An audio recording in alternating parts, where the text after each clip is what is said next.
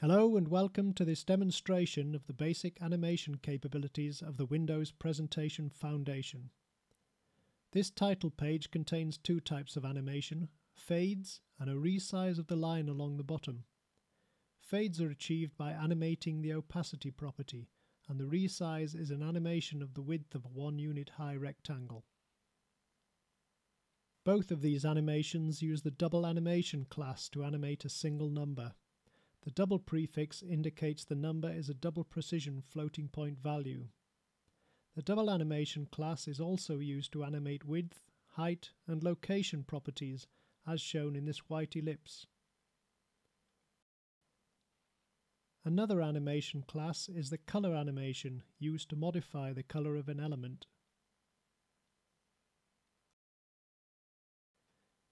Rotation is a little more complex. First, a rotate transform must be applied to the shape, and then the angle property of the rotate transform is animated. Without a transform, it would not be possible to rotate the outer stars about a point. Not too different from a rotate transform, a skew transform is used to skew elements.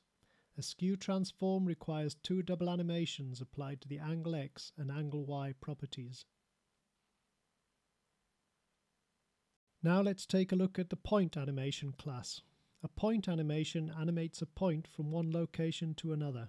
In this example, 6-point animations are used to move the points making up a polygon. The next type of animation enables an element to follow a path.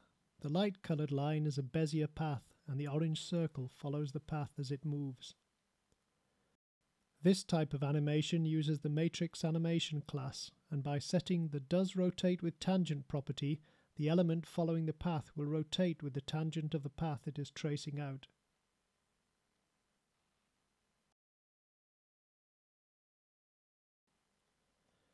We have already seen how to fade an element by using a double animation to animate the opacity property, but to switch an element on and off requires a little more work.